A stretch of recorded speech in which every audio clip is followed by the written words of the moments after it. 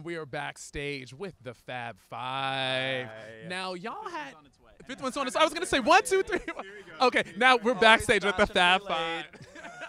So first off, we know that you had a very special weekend last weekend. What happened?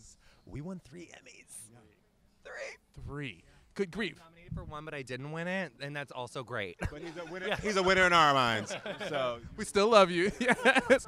So I mean, you have had an opportunity to teach so many people about things during Queer Eye during this season. But what have you learned while being out on the road?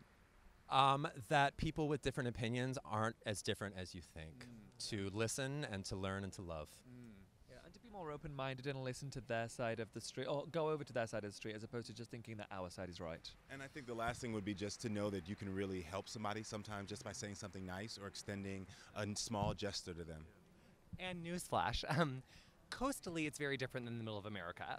Yeah. Yes.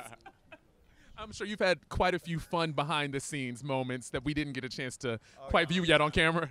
Yeah. Many.